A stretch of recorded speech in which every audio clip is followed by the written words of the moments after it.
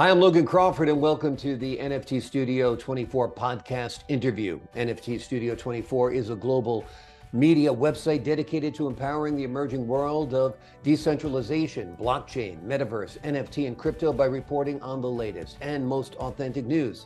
We interview various figures to highlight their expertise and contributions to the industry to educate our global audience. NFT Studio 24 will soon be launching a Metaverse for All campaign in Africa, Japan, Pakistan, and India to help educate 3 million people, especially young students and adult learners, about Web3 and Metaverse. We believe education is the key to development, so NFT Studio 24 is offering certificates of experience and research to learners. Simply sign up with NFT Studio 24, read and research different case studies on NFTstudio24.com, pass the exam, and you will receive a certificate in the future. On today's episode, we have an amazing guest, Keith Bussey, who is the founder of MasterBrews, a Web3-based consulting and blockchain development firm. Keith has worked in the online industry as a techpreneur for 20 years. He has helped many companies in the field of commerce, dating, and mobile gaming. MasterBrews is a member of Blockchain Game Alliance, an organization dedicated to promoting blockchain in the gaming industry. We are delighted to have Keith on the show today. Keith, thanks so much for joining us here today. Thanks, Logan. Pleasure to be here. You know, we love doing this, one of the benefits of being part of the BGA. So we're happy to be here with, through them and with you guys at NFT Studio 24. We appreciate it. Looking forward to picking your brain today. And I'll start with this. You have extensive background. 20 years is unheard of in this field. Your background's in gaming. Tell us how blockchain gaming is different from traditional gaming and why you decided to join the Web3 gaming industry. So I think one of the most exciting points to me is that I get to come in on the ground floor at an early level. My entire career, I've only worked with startups, love joining startups and helping form startups. Love the culture, love the excitement, love the ups and downs. So it's really something where I felt like I was not old enough to be a pioneer in the real gaming industry. I was a little bit too young for it, maybe by a few years, but now I get that chance here. As a gamer all my life, it's something where I've always had a passion for it. And whether it's tabletop games, card games, social games, whatnot. So I've always wanted to be one. It's part of my creativity where I have a long list of things I'd love to do in life, and I've been able to start knocking some of them out, not from a business perspective. They've never tied in. I've done things like had a rock bar, I've had a wrestling promotion, I've done things that I was passionate about that were never long-term like business plans. And I can say that building a video game was one of them. And I never would have thought it possible until we entered the blockchain, Web3 space. So now it's not just possible, it's a reality. It's making a lot of dreams come true. Blockchain gaming is, however, a relatively new industry. How's your company developing or contributing rather to its development? So we take two different approaches. One is that we have two actual games themselves in development, and they're both at different stages. So currently, we're raising funds to get a nice runway to do everything we have planned. But we do have a playable demo for one of them named Waltz. We do have another project with Marvel DC artist Mark McKenna that's called Heroes and Villains. Different style games, both in development with different studios, kind of a don't put all your eggs in one basket type thing. And as on the other side, on the tech side, which is our forte, we're building some blockchain as a service products as we speak. So those are rather new. They're in development right now. We don't want to go into too much detail about them until we're kind of fully sure the prototypes are ready, everything works the way we want it to work. But we can say that those are services that no one's really doing right now in the space. We find they're lacking. And from talking to a lot of traditional video game companies and even Web2 companies in general, it is one of the barriers preventing them from jumping over and entering. So we do think we have a solution to one of those major problems. And we think it has a ton of potential. So for that, we're going to be very happy to share details as soon as we get a little further along in its development. But that's kind of our core focus right now. But in general, it's just, building tech, helping people. At this point, as we're networking and talking to a lot of people, it's all about kind of helping people see a bigger picture too. I realize a lot of people that are new to the space, because it is new, even a year experience in this space is like 10 anywhere else. So I feel at this point, we're almost 2 years in at MasterBrews, and we have done so much variety of projects, variety of code, talked to so many people, and had a lot of clients with different needs. It's not something a lot of others can say. So I think our experience is invaluable, and now we're hoping to share that with people and kind of get everyone moving forward together. So. Absolutely. What are some of the challenges new game studios or developers face in Web3, and how do you help them? So I think there's two ways to talk about it. If you are a brand new person to the space, don't have a past history in video gaming, I'm not going to lie, it's extremely difficult, on different fronts. One of them obviously would be the funding, financial aspects. The second is on the team. The third is on building relationships. Those are all things you have to get done, or you're not going to go anywhere. And even if you are established, there's still difficult things you got to put a lot of time and effort into. So I would say my best recommendation is, join places like the BGA or other associations. Look at places like NFTStudio24. Try to get as many opportunities as you can to get as much interaction with people in the space as you can. That's going to be your by far best route, and your best source of help as well for, even if it's bouncing an idea off someone who hopefully will tell you the hard truths and tell you that's an awesome idea, but it won't work for this reason, or we've already gone through this. Sometimes some people need to hear that right before they waste their savings, or 6 months of their life, or a year of their life, or more. So it's definitely something the space is very open about, and a lot of people, because it is a small community still, a lot of people are here for the right reasons and really interested in helping others, without always needing like that, hey, I'll help you, but I got to get something out of it. I think in this space, we're not there yet. So there are a lot of people willing to help people just for the sake of helping people. And definitely a good sense of community there. MasterBrews recently launched NFTs. What's the utility of these collectibles, and how can they help holders establish their careers? So our initial NFT drop, the initial mission behind it was to help onboard more artists into the space, with a particular focus for artists who are from the, I would say, developing nations.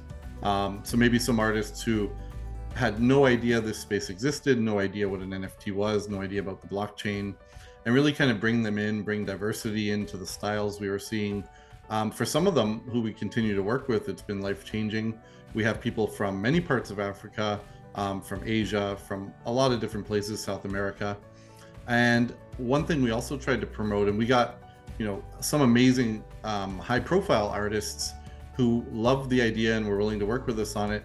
We had something we called fairness of compensation, where they were willing to do a piece for our collection for the same price that we were paying artists from Kenya or Vietnam or Mongolia, who had no name and no history and no anything, but still produced amazing art. So that was really cool that everyone got the same fee. It wasn't based on what you've done, who your name was, what country you were from, what you could charge. So that was something that a lot of people kind of took to, and it built a lot of good relationships for us early on. As far as the utility of the NFT, it's pivoted a lot.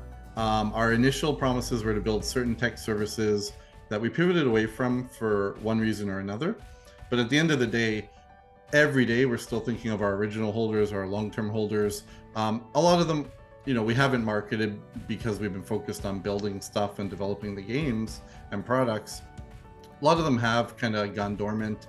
So our active community, these guys are passionate. They've been there over a year now holding.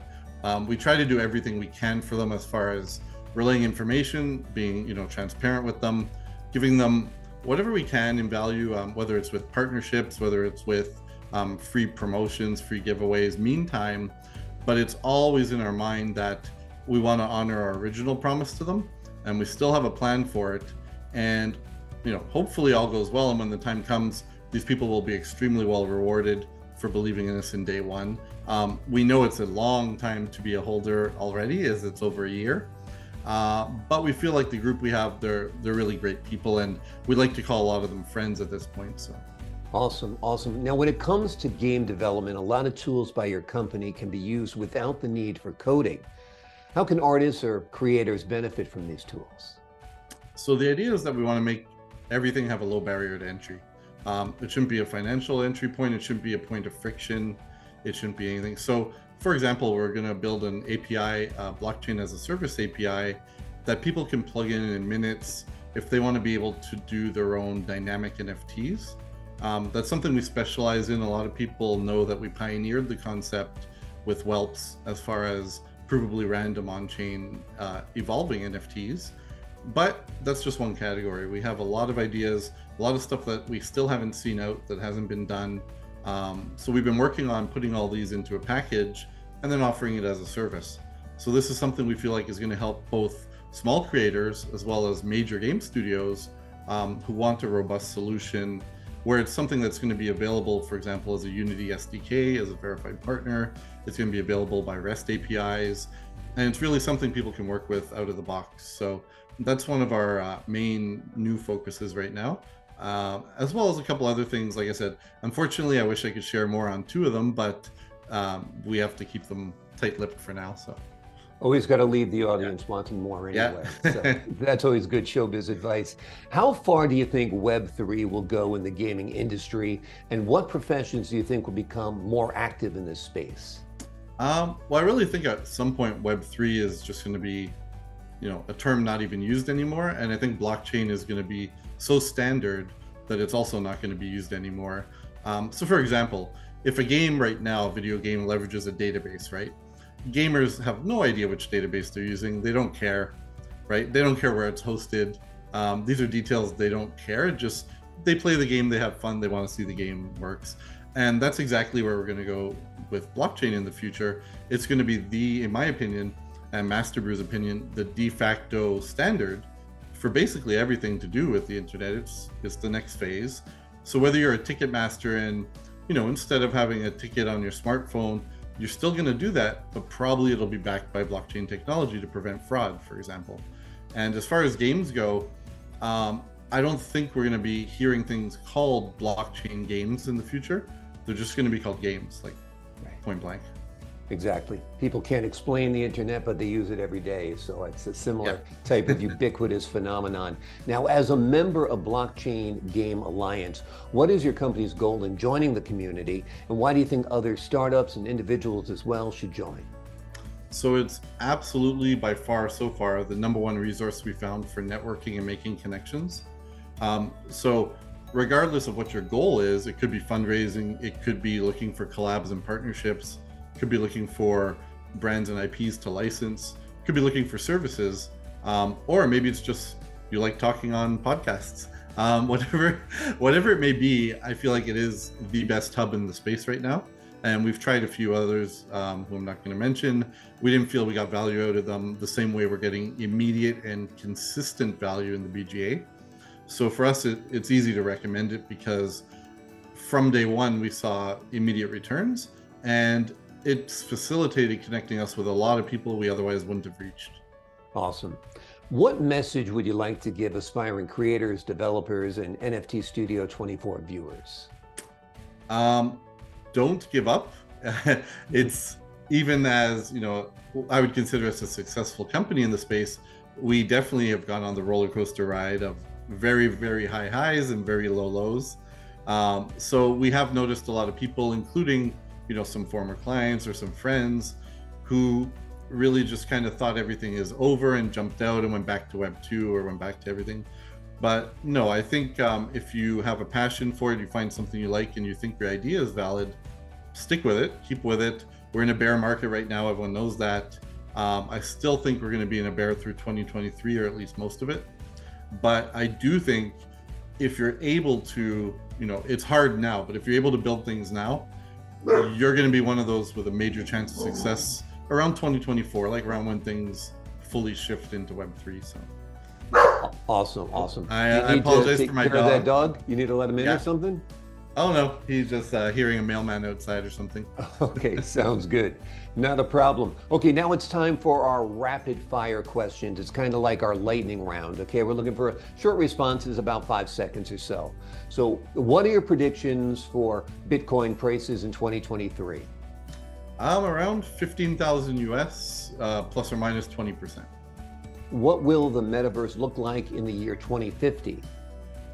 I'll be long gone, I think, but rapid answer, AI will control everything in it. There'll be a lot of AI generated content, and people will be hooking in through what you see in sci-fi movies, essentially, as far as, really advanced VR. Amazing. Do you think Web3 will be massively adopted over the next 5 years? Absolutely. Do you think the utility of NFT will change over the next decade? Absolutely, yeah. I think right now it's just scratching the surface. Sounds great. Keith Bussey of MasterBrews, thank you so much for joining us here on NFT Studio 24. Yeah, thank you, Logan. It was a great time, and look forward to doing it again one day. My pleasure. And to the folks at home, be sure to subscribe, like, and comment for more exclusive content on NFTStudio24.com. Thanks.